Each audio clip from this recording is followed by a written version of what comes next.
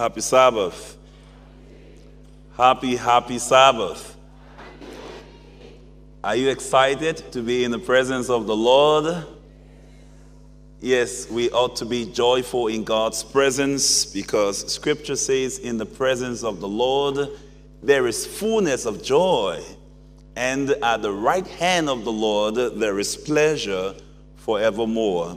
We gave him the glory for this great privilege that he's given us to study together as a church and to pray together as a church. On this special occasion of 10 days of prayer, you know the theme for this year is Priorities of Faith. Priorities of Faith.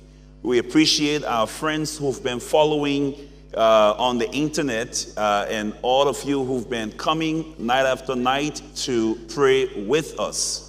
Our study is so important, and I believe that the Holy Spirit this week and the next will continue to speak to our hearts. We've been studying Matthew chapter 5, particularly the first 12 verses of that chapter. And we've been looking at the Beatitude, special revolutionary proclamations of the Lord Jesus Christ, which were not just germane to his context, but are also very relevant to all ages, including ours. Our study began with a study of verses 1 and 2 of Matthew chapter 5, and the theme was priority of proclaiming the principles of the kingdom. Priorities of proclaiming the principles of the kingdom. And we looked at two important points based on verses 1 and 2 of Matthew chapter 5. We looked at preparation for the proclamation. Preparation for the proclamation. How Jesus, the Bible says, saw the multitude. He became aware of the condition of the multitude. And the Bible says he went up the mountain. We learned that mountain, particularly in Matthew's gospel, represents at least 4 things. And one of those, which is particularly in focus in verse number 5 or chapter 5 of the book of Matthew, is it is a place of teaching. It is a place of power as well in the book of Matthew. It is a place of, power. It is a place of prayer. It is a place of revelation. And Jesus ascended the mountain, and the Bible says he sat down, which is a posture of a teacher, and it is also a posture that parallelized, that of Moses in the Old Testament. So preparation for proclamation. And then the text also says in verse number 2 that Jesus opened his mouth and began to speak to them or to teach them, saying. That is an idiom. Opening of the mouth is an idiom that speaks of the solemnness, the solemnity of what he was about to proclaim. Sitting down spoke of his teaching posture and the fact that the Bible says he spoke authoritatively. So we see in the text, number 1, preparation for proclamation, and then the power of proclamation. On the second day, we went into the Beatitude proper. We looked at the first of 8 Beatitudes, and the topic that day was priority of poverty in spirit. Priority of poverty in spirit. We look at 2 things based on verse number 3 of Matthew chapter 5. Blessed are the poor in spirit, for theirs is the kingdom of heaven. The first thing we saw is the paradox of poverty. How could the poor be blessed? How could the poor, be approved of God or congratulated by God, which are all renderings of the word used for blessed, which is makarios in the Greek. But the paradox is, it is through spiritual poverty that we experience spiritual prosperity. And the next thing we look at is the promise for the poor. Theirs is the kingdom of heaven. We learned that that kingdom experience is both, now and later. In other words, it is a realized experience, and it is an anticipated experience. It is in prospect and it is in retrospect, because when we believe in Jesus Christ, we enter the kingdom of God. So that was the second day's message. Then on day 3, which was on yesterday, our study was based on verse 4 of Matthew chapter number 5. And the topic, priority of pain. Priority of pain.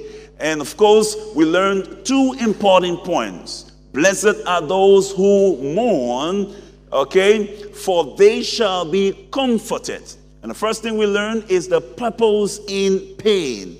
There's such a thing as natural pain, which is normal to the human experience. Then there is unnatural pain, that we all do experience in our lives. Then there is supernatural pain, which is grieving, or which is feeling sorrowful for our sins. And we looked at that as well. Purpose in pain, and then promise of comfort. He says, they shall be comforted. And that word comfort basically means to come nearby or alongside, to help, to encourage, or to comfort. And we learned that the Holy Spirit is our comforter, the Son is our comforter, and the Father is our comforter. And so when we mourn our spiritual bankruptcy and acknowledge our need for God, He comforts us by forgiving our sins. He comforts us by also ameliorating our emotional pain or our physical pain. Interesting study, and today we are continuing our study of God's Word. And the topic of today's study, which is based on verse number 5 of Matthew chapter 5, is priority of placidity. Priority of placidity. And of course, to be placid means to be calm and peaceful. Okay? And our text today is Matthew chapter 5 and verse number 5. I ask you, if you will, to please turn your Bibles to this important passage of Scripture, Matthew chapter 5 and verse number 5. As you flip the pages of your Bibles to this text, may I please inform you that I believe in the supremacy of the Bible. I believe that the Bible is the ultimate authority. I also believe the sufficiency of this book. It is sufficient to make us wise unto salvation. And finally, I wish to herewith affirm my belief in the summation or the totality of the Bible. That all Scripture, comprising the Old and the New Testaments only, and 66 books only, is God's inspired word. You believe that would mean say amen to God. So on that faith or belief, I'm going to read to you hearing Matthew chapter 5 and verse number 5. The Bible says, blessed are the meek, for they shall inherit the earth. Blessed are the meek, for they shall inherit the earth. Our study today is titled Priority of Placidity. And I ask the Holy Spirit now to lead us as we study. Father, in the name of Jesus, we thank you for the glorious privilege to study your trustworthy, inspired, and infallible word. As we study your word together today, we ask that the Holy Spirit, who inspired the Bible in its entirety, will illuminate Matthew chapter 5 and verse number 5, and will give us insight for living.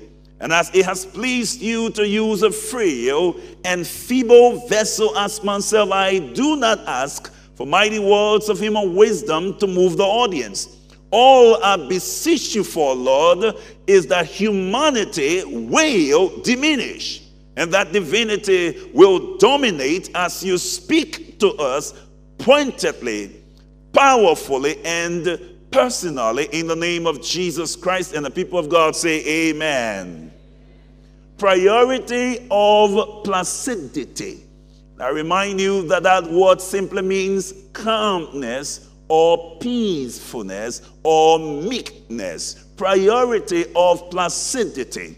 But friends, in a world that values assertiveness and control, Jesus in our text presents a counterintuitive blessing for the meek, for the placid, or for the gentle.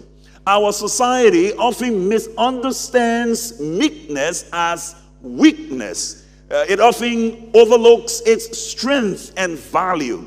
Friends, I want you to understand that part of the Beatitude, which we are studying today, is actually Jesus' teaching, and this Beatitude overturns conventional notions. The particular Beatitude we are studying, blessed are the meek, overturns the conventional notions of power and success. Of power and success. Jesus says to these people, blessed are the meek, for they shall inherit the earth.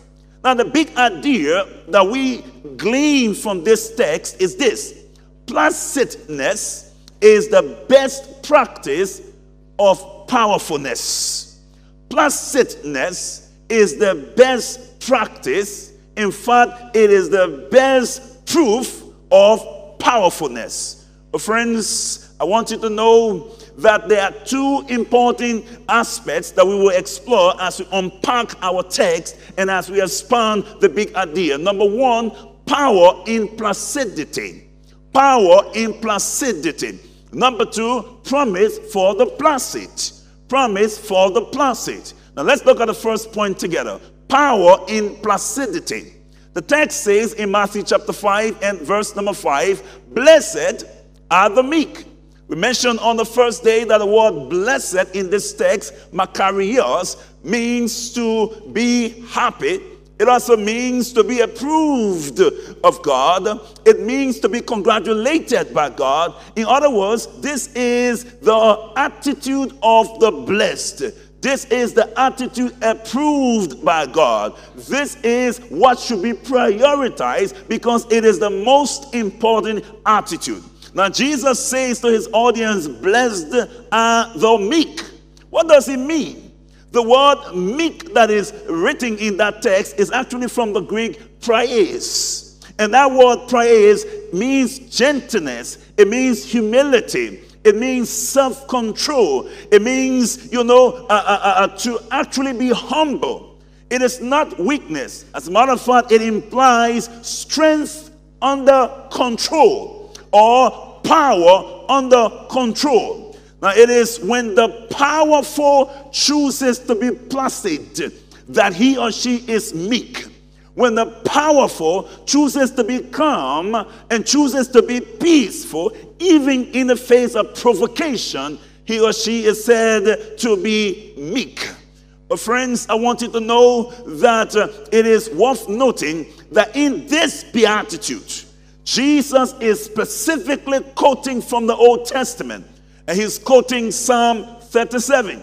Now, when you read Psalm 37, you discover that the writer was going through a great deal of trouble. The writer was going through difficulties. The writer was being persecuted. The writer was being troubled. Evil unbelievers were trying to cut the writer down. And friends, I want you to note that they were slandering him and trying to ruin his reputation. In fact, they were plotting against the writer of Psalm 37, trying to take his life. Now, how do we respond to these circumstances? What is our attitude when we find ourselves in such situations? What is our attitude when such difficulties before us? Oh, friends, please note that this statement of Jesus, this statement delivered by Jesus, was delivered to a Jewish audience that was going through the terrible ordeal of being under the dictatorship or under the dominion of the Roman government. They were under Roman occupation. They were looking for some kind of redemption. They were anticipating a messianic, deliverance. Oh, friends, they were hoping that there would be a Messiah who would overturn Roman rule and restore Israel to a political and a military power. Several guys had come before Jesus. Bakubab, or even Barabbas, the insurrectionist, trying to be the Messiah, trying to bring some sort of deliverance. So the people's thirst for a messianic deliverance was so intense. These are the people Jesus is speaking to. These are the people Jesus made this statement to. I want you to note, friends, that in ancient times, meekness was often associated with weakness. Meekness was often associated with subservience. Weakness was associated, meekness was associated, with being under some dominion of others, contrasting with the prevailing cultural admiration for power and assertiveness in that time. In fact, in Mediterranean societies of the time, they placed enormous stock in honor and status. Yet, Jesus says to these people, eager for deliverance, eager for some kind of redemption, blessed are the meek. Blessed are the meek. And friends, I want you to note that our society today is just like the Mediterranean society. Our society today is just like the time of Jesus. There is a society of power play, struggle of the most powerful. May I inform you, friends, that Forbes India Global Firepower Military Strength Rankings of 2024 evaluates 145 countries, considering over 60 individual factors like troop numbers, military equipment, financial stability, geographic location, and available resources. And friends, these elements contribute to a power index, underscore the word power index score, with lower scores indicating stronger military capabilities. In other words, nations that are the strongest. And this study found in the other rankings, it had United States on the top with 0.0699, okay, having a military personnel, estimated to be 2,127,500. And you go down next to Russia, to China, to India, to South Korea. In other words, these are the strongest nations. These are the powerful nations. Our world estimates nations in terms of how powerful they are militarily, economically, or in other, respects. Oh, friends, today we see show of force in Ukraine. We see fighting in Gaza and all of these places. As you look at the global, community, there is a strive to dominate. There is a strive to show strength all over. This is the world we live in. Now you come home on the continent, you find presidents and different leaders showing force. At the level of the church, leaders want to show or stem their authority, even in the local departments of the church. We live in a culture that, allows the show of force and power. Yet, Jesus says, blessed are the meek. Blessed are the meek. You see, meekness is not the same as timidity. It is Noland who writes that a more accurate interpretation of the word praise, or the word translated meek, should be powerless. Powerless. In other words, he's saying it is voluntary powerlessness. What that basically means is we exercise God's strength under his control, demonstrating power without undue harshness and asserting powerfulness. So meekness is voluntary powerlessness. Now what does that mean? You see, the Greek word praise was used in three ways in ancient time. It was used by doctors to describe a soothing medicine. A soothing medicine. The word was also used by sailors to refer to gentle breeze. Gentle breeze. And the word was used by farmers to refer to, hearse or a crowd, a mill hearse. Now, these three things we are looking at are powerful. Medicine is powerful depending on how you use it. One tablet could ruin your life, just like one tablet could make you feel okay. Wind may be nice as you are enjoying it, but when it becomes some tornado or some, hurricane, you know how disastrous it can be. Hers may be, contained, but when it is let loose, it can be disastrous. My point is that these things are powerful, but they must keep their power under control. Otherwise, there will be damages. So these three uses of the word suggest to us that the meek is someone who is powerful, someone who has authority, but has chosen to be placid, to be calm and peaceful. All of these things, the medicine, the wind, the hearse, have power. But when that power is under control, it is called meekness. It is called voluntary powerlessness. Voluntary powerlessness. Now the Bible uses that word to refer to Moses. This most powerful guy who evidently went to the University of Egypt, who studied apparently military science, who was a sophisticated guy, strong. Now the Bible describes Moses in Numbers 12, verse number 3. Now the man Moses was very meek, above all the men which were upon the face of the earth. See this description of Moses.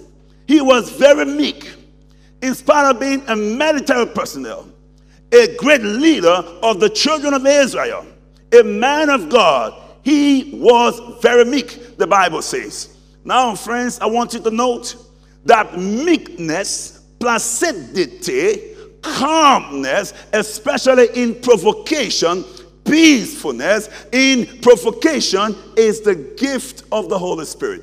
Galatians chapter 5, verses 22 and 23. You read that text, the Bible says the fruit of the Spirit is meekness. Meekness is the fruit of the Holy Spirit. Meekness is the fruit of the Holy Spirit.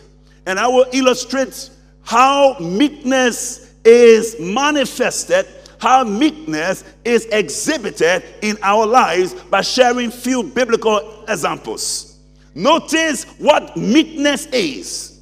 The first example I will share with you is the example of Abraham.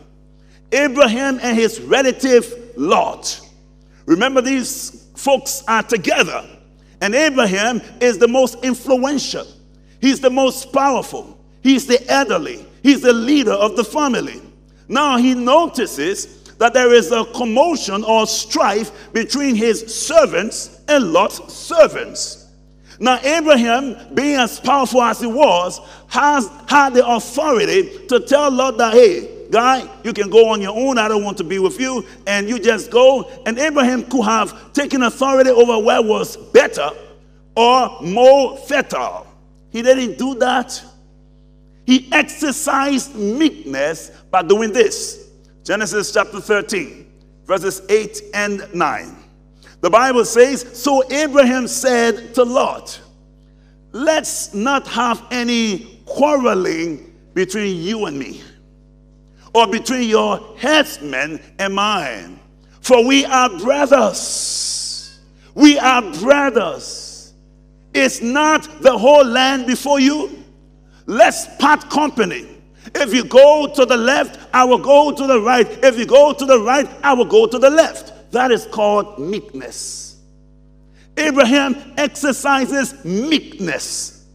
And what is he doing here? What he's doing is what the Bible speaks of in Romans chapter 12, verse number 10. Honor one another above yourselves. He didn't choose the most fertile. He said, the choice is yours, Lord. Take whatever.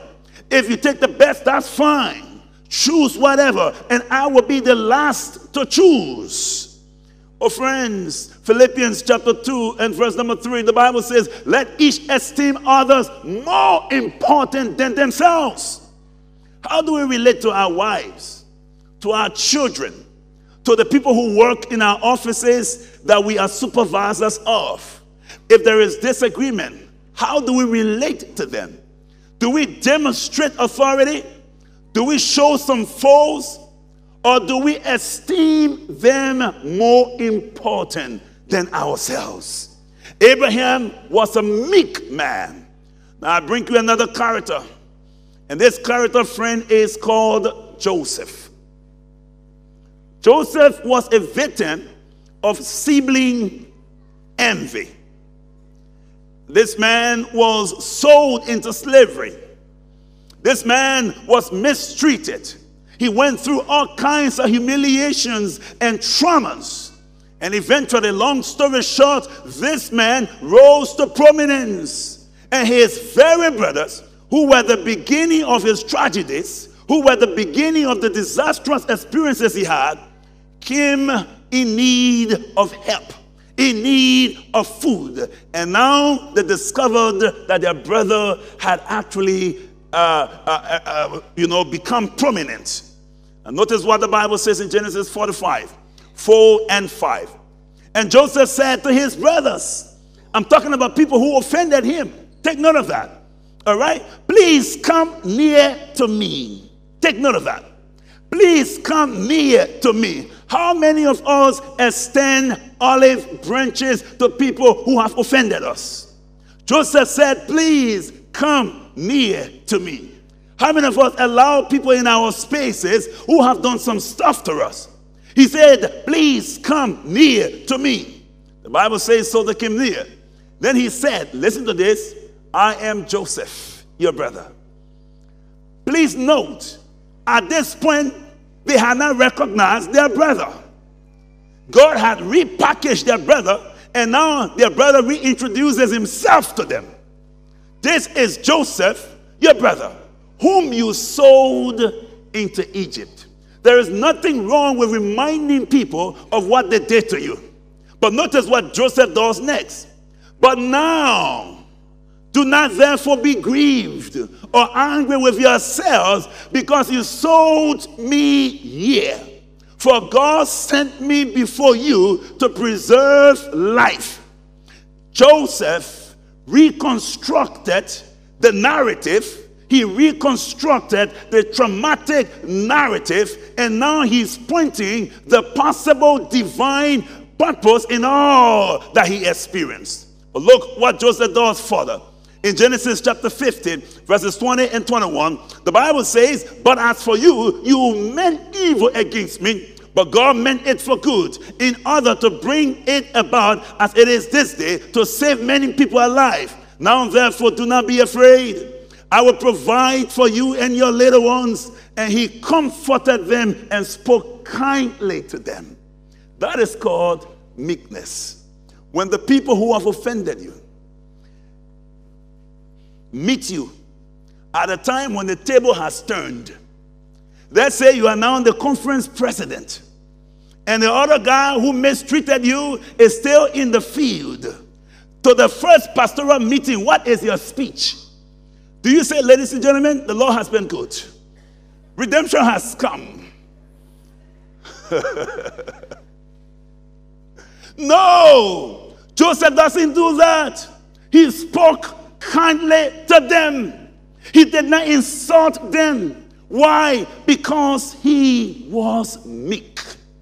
Meekness is exhibited when the people who have offended us fall in our, honor our authority. We treat them with respect in the same way that God, in spite of the different evils we've done against him, looks on us in piety. He looks on us in compassion, and he saves us when we cry on him. That is called meekness. Joseph was meek. Listen, friend, Meekness shows itself when we are right and not when we are wrong. Joseph was right. And now he's gracious to his brothers. Let me give you another scripture. Matthew chapter 5 and verse number 44. Jesus illustrates what this meekness means. He says, but I say to you, love your enemies. Bless those who curse you. Do good to those who hate you. And pray for those who spitefully use you and persecute you. Whoa. This is Jesus. He's saying, show your meekness by the way you relate to the people who have offended you. As I said, meekness shows itself when we are right and not when we are wrong.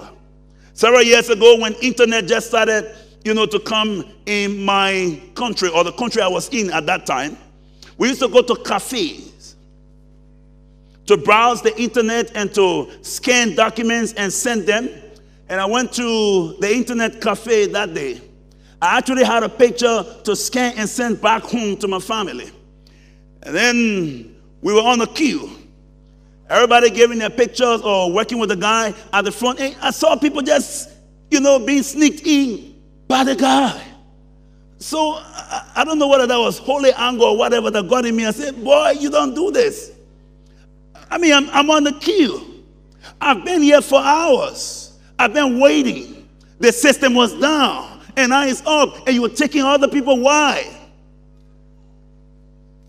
And I decided in my country, there's something you call banji. Banji means you decide to stand your ground. He said, it is my turn, and I will be the one to be served. I decided to cause noise. So the guy said, okay, you come. It was my right. So I went. I took the picture, gave to him. He scanned the picture and asked me for my email address. He sent it to my email address. And guess what, brothers and sisters? The subject of that email he sent, I have never forgotten since 2002. In the subject space, he wrote gentility. Did you understand that? He wrote gentility. I don't know why he wrote gentility. Apparently, I was not gentle towards him. Even today, I still remember that I could have done it better. When it is your right, that's when you must be meek. When it is your turn, that's when you must be meek. You must demonstrate your Christian virtue of meekness, even in the face of offense and in the face of you being right. Let me give you another story. This is the story of David. For no reason, he was envied by his boss. He became a homeless wanderer, a fugitive. He was running from Saul, who sought to kill him. And guess what? One day as David is walking around with his men, he sees the one who was after his life in a state of vulnerability. The man is there. David has a sword. And David's men said, oh, God has worked wonder. Let me read it to you so you know what I'm talking about. Listen to what David's men said. The Bible says, then the men of David said to him, this is the day which the Lord said to you, behold, I will deliver your enemy into your hand, that you may do to him as it seems good to do. His men sound like some pastors in the conference, or some elders in the church, or some folks in your offices who will say, the Lord has done it. Now the tables have turned. Government has changed. There is a new power now. So the former president or the former cabinet members, now is the time for them to get what they worked for. His men said, this is the Lord's doing. Let's begin to execute. Let's start to kill. But listen to David's response. Number one, David took his sword, cut a piece of Saul's garment for evidence. Even that action of David The Bible says he was unhappy that he did that. But here's what I want you to see. The Bible says, and he said to his men who were preaching divine deliverance, he said, the Lord forbade that I should do this thing to my master. He sought to kill me, but he's still my master. He has become an enemy to me that I did not look for, but he's still my master. He's the Lord's anointed. To stretch out my hand against him, I will not. But look at verse 7 of 1 Samuel 24. The Bible says, so David restrained his servants with these words. Meekness is restraint when you have the upper hand. Restraining yourself when you have the upper hand. David said, I will not. Governments come and go. If you're in the new government in Kenya or the new government in Liberia, please exercise restraint. Restrain yourself. You may have been mishandled, marginalized, disenfranchised, humiliated, but exercise meekness by restraining yourself when you have the upper hand. If that is clear, say amen.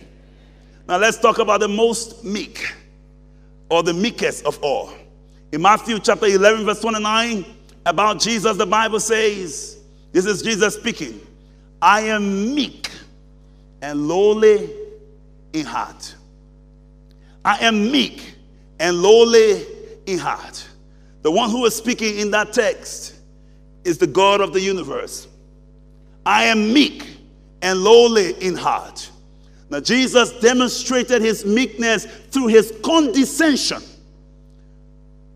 coming to this earth in the form of a servant. He demonstrated his meekness through the service of humility. Listen to what the scripture says. In John chapter 13, Jesus, knowing that now listen to this keenly.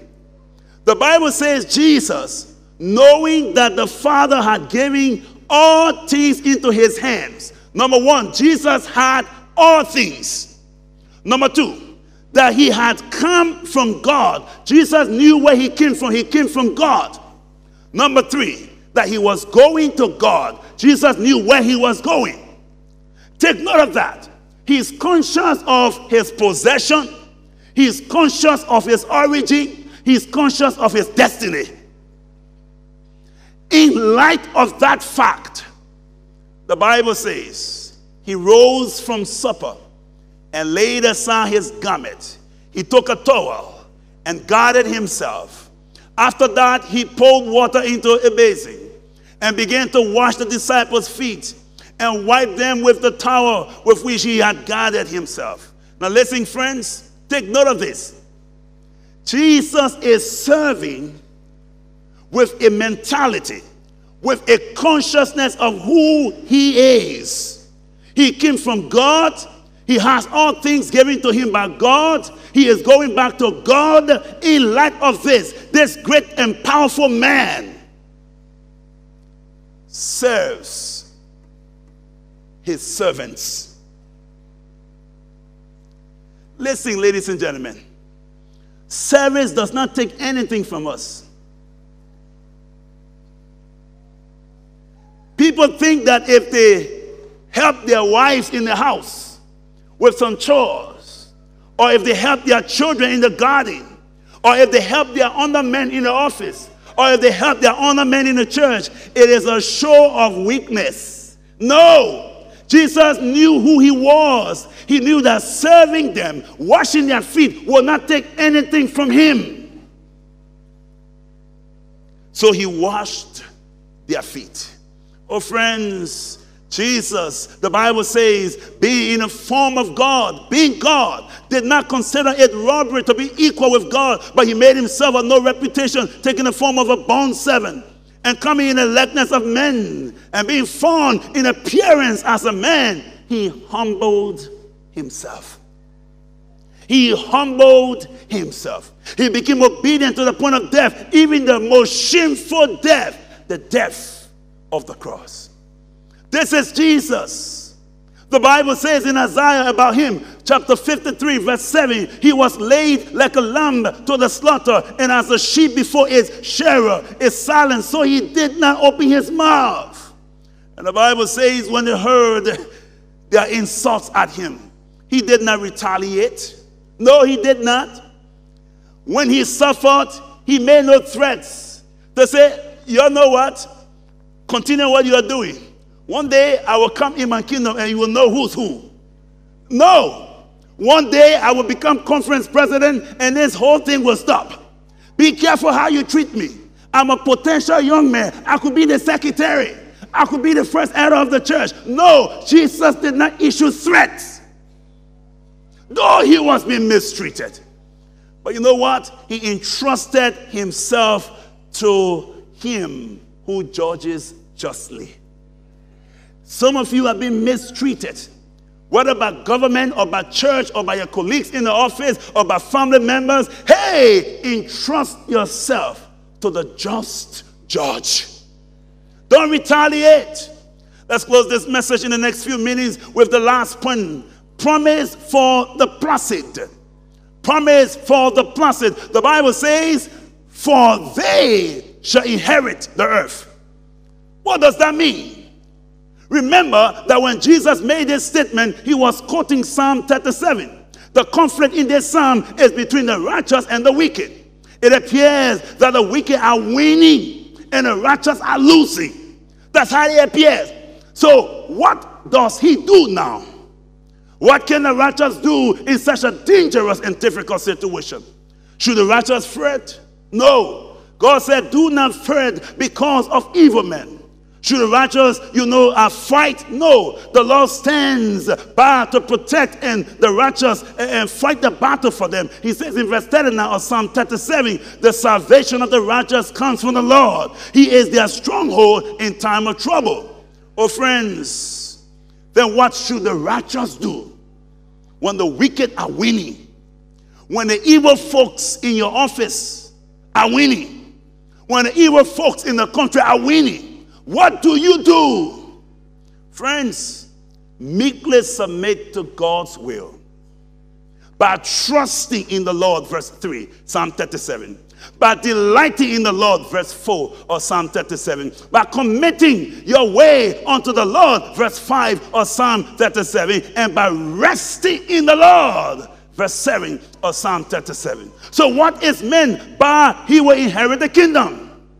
What is the result of resting in the Lord? The Bible says they will inherit the earth, which simply means that they do not have to be afraid of anybody or anything because God is in control of them and their circumstances. To inherit the earth means to reign as king over yourself and your circumstances through the power of the Holy Spirit. It is the same as inheriting the kingdom of heaven or the kingdom of God. In Psalm 37 verses 10 and 11, the Bible says, a little while. Wow. This is God's admonition to the righteous in the face of the wickedness. A little while, and the wicked will be no more. Though you look for them, they will not be found. But the meek will inherit the land and enjoy great peace. Are you there, friends? The meek will enjoy the land and inherit great peace. Inherit the land, enjoy great peace. Friends, to inherit the earth means to dwell in the earth made new forever. And what is that earth made new? Revelation 21, 1 to 3. Now I saw a new heaven and a new earth. For the first heaven and the first earth had passed away. Also there was no more sea. Friends, Revelation 21 continues. Then I, John, saw the holy city, New Jerusalem. Listen to me, ladies and gentlemen. We are going to eternally inherit the earth. That song we sing, heaven is my home. Heaven is not any believer's home. The earth is our eternal home. We will have 1,000-year vacation in heaven. But that's not our home. But yes, the good news. I say yes, the good news. The new Jerusalem, the holy city, after 1,000 years, will come down out of heaven from God, prepared as a bride adorned for her husband. And the Bible says, and I heard a loud voice from heaven saying, behold, the tabernacle of God is with men, and he will dwell with them, and they shall be his people. God himself will be with them and be their God. Now here's the point. God takes the headquarters of the universe from heaven to earth, and the meek inherits the earth. Stand up, let's pray.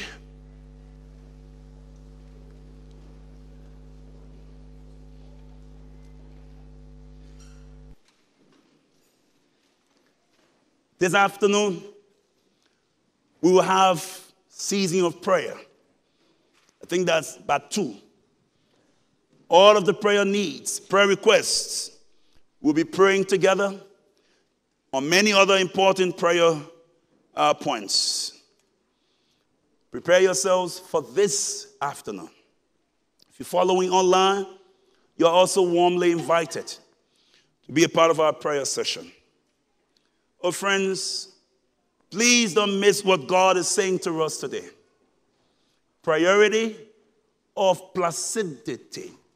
Prioritizing meekness. Placidness is the best practice of powerfulness. Show your power by your placidness, your calmness. Listen to these words. If you cannot possess yourself through the power of the Holy Spirit in this world, you can never possess the kingdom of God. Possess yourself. Control your anger. Work on your irritability. Be calm. Be peaceful. As much as it is in your power, be at peace with all people.